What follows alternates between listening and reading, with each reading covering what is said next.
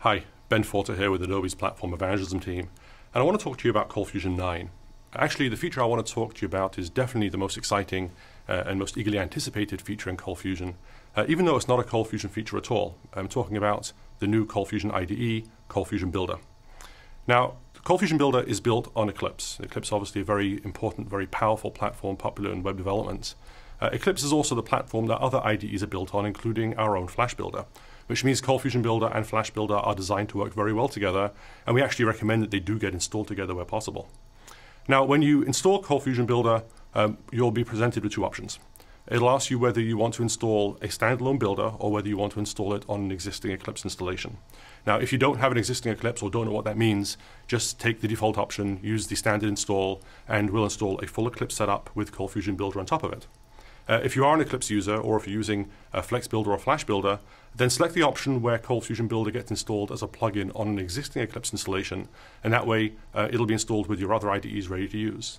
One of the really nice things about Eclipse is the range of plugins that are available, and so while we provide you all the ones you need for ColdFusion, including support for HTML and CSS and upload via FTP, there are lots of other ones out there as well for everything from SQL to regular expressions and more, working with version control systems. You can pick any ones you want, put them in there, and they'll all work together really nicely, one IDE for all of your development. Now, when you install ColdFusion Builder and bring it up the first time, you might see a screen that looks like this. This is the standard front end for Eclipse, and it gives you a series of options, none of which are particularly interesting to a ColdFusion developer. And so I want to show you how to get started, how to configure ColdFusion Builder for your first use, how to connect it to your ColdFusion server, and how to build your first project so you can start using this tool. Now, when you open the IDE and you close the welcome screen, this is not the ColdFusion view, this is the Java view. And you may not see this, you may actually see the ColdFusion view by default, but I wanted to show you this in case you do end up here, you'll know how to get out of it. As I said, Eclipse is used for many different types of development, and this default view over here starts off in Java. Now, you want to switch this view to the ColdFusion view. Now, in Eclipse land, this is known as a perspective. Because Eclipse does so many things and is used for so many different types of development, it lets you save the views and windows and settings in a perspective, which can be switched as needed. So we're going to go to Window, Open Perspective, Other, and select ColdFusion. And you'll need to do this just once. This will switch the perspective to the ColdFusion view, and you'll see it now has access to servers and other panels and screens that are far more relevant to ColdFusion developers. Now, Eclipse should save these settings. When you quit ColdFusion Builder and come in the next time, it should by default be in the right perspective. If not, you can always switch very easily. What's really nice is if you're building an application, perhaps a ColdFusion backend to a Flex frontend, then as you switch between the ColdFusion code and the Flex code, those perspectives can switch automatically for you to make that process really clean and really easy. So the first thing we need to do when working with ColdFusion Builder is tell it how to connect to your server. Now, I highly recommend that you do your development with a local ColdFusion server, the Development Edition. ColdFusion Developer Edition is free, no reason not to be using it, install it, use it locally. ColdFusion Builder can be used for remote development against a remote server, but you're going to find the overall experience a whole lot better working with a local server. So assuming you know where your server is and you know how to get to it, this panel at the bottom over here shows you your servers. And the first button you're going to press is this one over here to add a server. And it will ask you what server you want. We want a ColdFusion server. Okay. Now it's asking you for the server name and information it needs to connect to the server. So we'll call the server localhost, and the host name will be localhost as well because I'm working with a local server. The port it's on by default will be 8500 for local server. The next setting for context root and app server name are only relevant if you've got a ColdFusion deployed on a J2E server. So I'm going to skip those. Once the RDS name, by default that is admin, and put in your RDS password. Do you want to automatically stop and start the server as you load Builder? And I'm not going to do that. Next. Then it needs to know where the root of your server is. So I'm using a pre-release version of ColdFusion 9. So the path is actually in a ColdFusion CentOff folder. By the time you watch this, it should be a ColdFusion 9 folder. Hit OK and it has the paths. Do you want to, if you're running on Windows and a ColdFusion Builder runs on multiple platforms, as does Eclipse itself, if you're running on Windows, you get this extra option saying, do you want to use Windows services to stop and start the server? And I will. And then hit Finish, and it now has defined a server. And you see it already knows my server is running.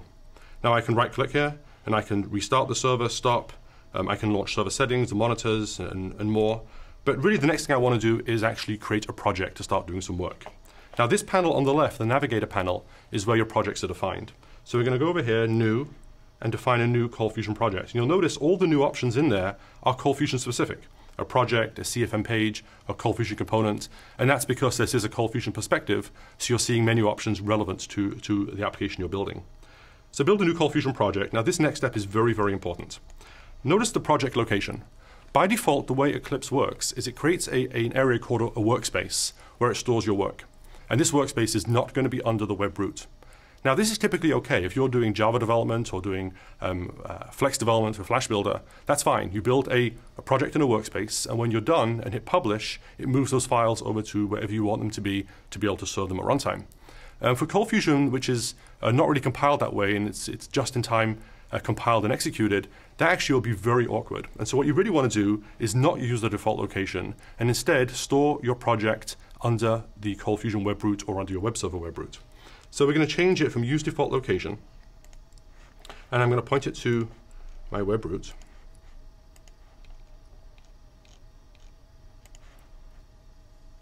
And I'm going to make a new folder under the web root. I'll call it my CF9 work folder. And we'll keep the project name, I'll call CF9 work as well, and hit next.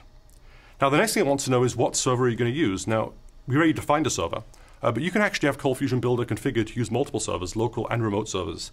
But for this project, it needs to know which server does it actually give requests to for processing. So the server we just defined will show up there under the server list. The rest of the settings we can leave as is, and we now have a working project.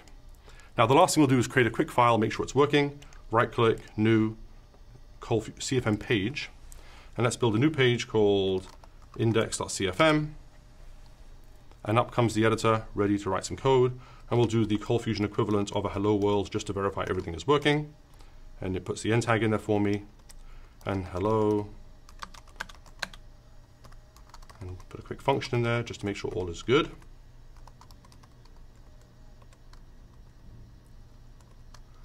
And then finally we'll save the code.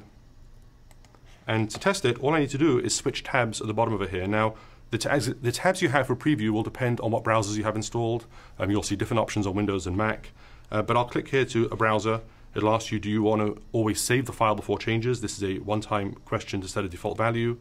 But there you see, there's the result. ColdFusion has processed the page, and it's processed the function. The hello world is now running, which means that Builder is configured properly. It's connected to ColdFusion server properly. We can write code and we can execute it.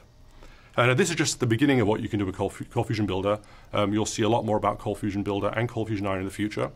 To learn more, I strongly recommend that you visit the ColdFusion Developer Center on the Adobe Developer Connection. Thank you.